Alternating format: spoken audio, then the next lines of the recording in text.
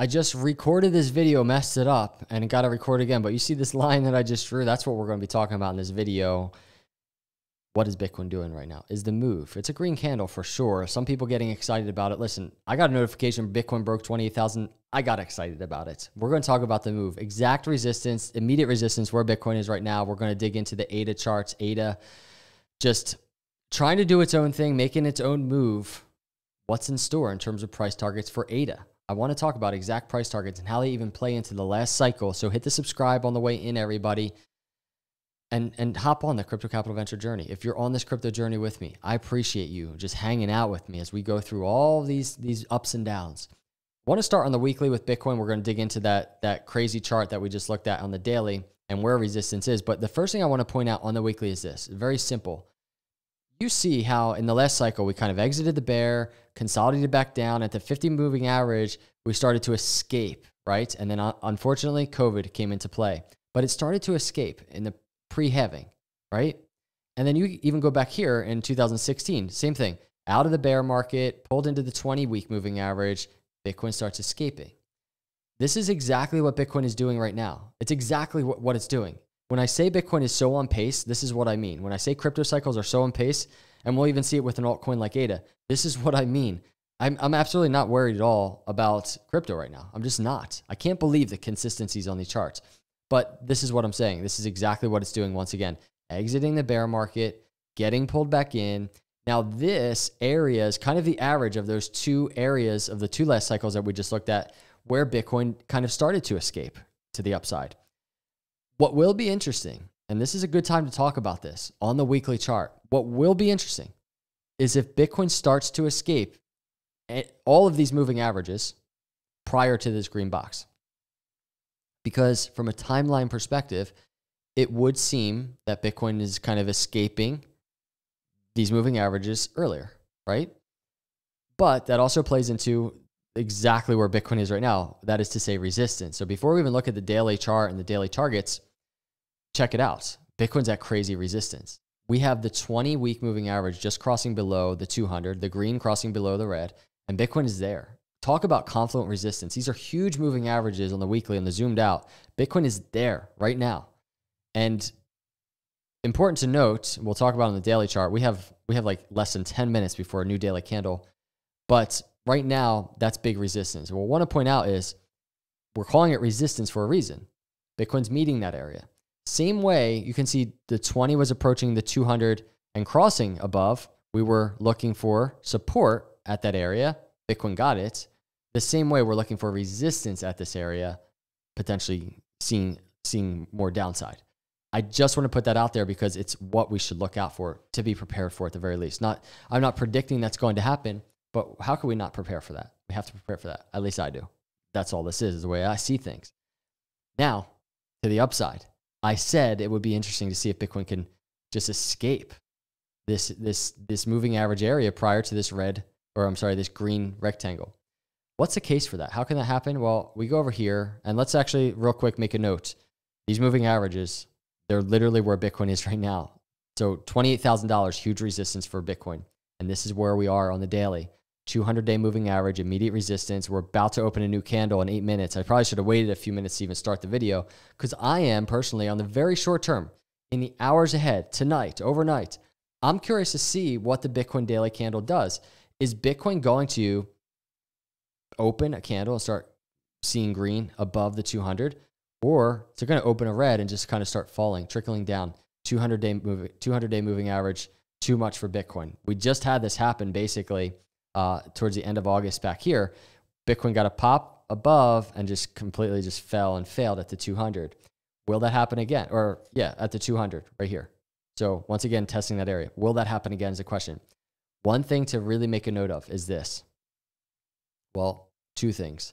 Number one, we're getting the 20-day. We just had the 20-day crossing above the 50-day. It's a bullish move for Bitcoin. So we weren't seeing that happen back here, right? In fact, the 20 was falling below the 200.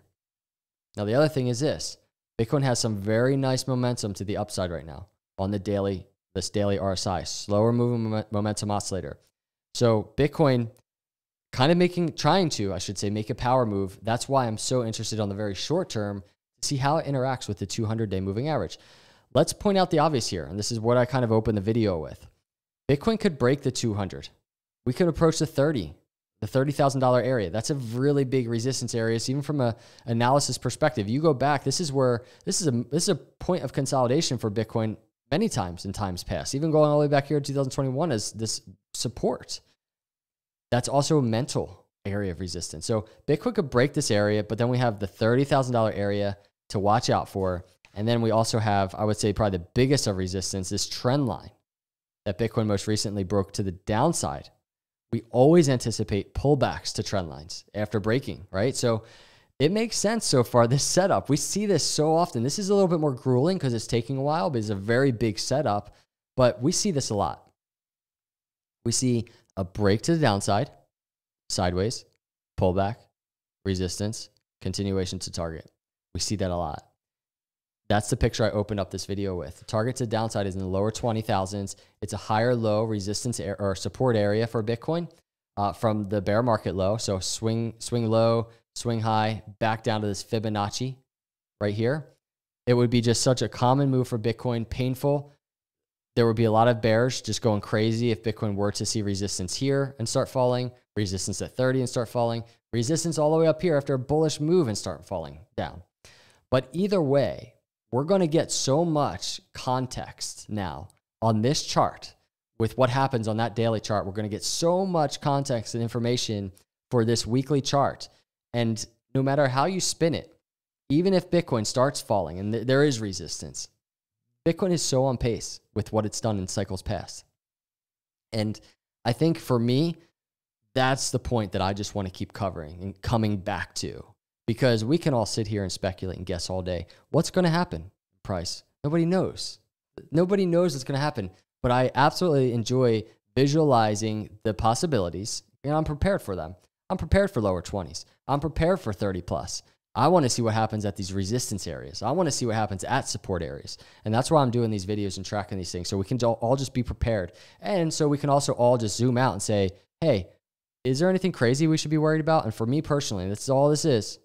My opinion, I don't see anything. If anything, the consistencies, it just makes me more and more bullish going into this next cycle. Going over to ADA. ADA, setting up some nice structure. And you can see it here on the chart. We'll talk about it in a minute. The first thing I want to point out is, and I have some scribbles here, because again, I just recorded this entire video. I have to redo it. But right here, you see these lower highs on the 6 hour coming out of overbought. I was pointing out, and I'm pointing out now, we're getting this move into overbought on the 6 hour, right? You see this little slow turnaround right here.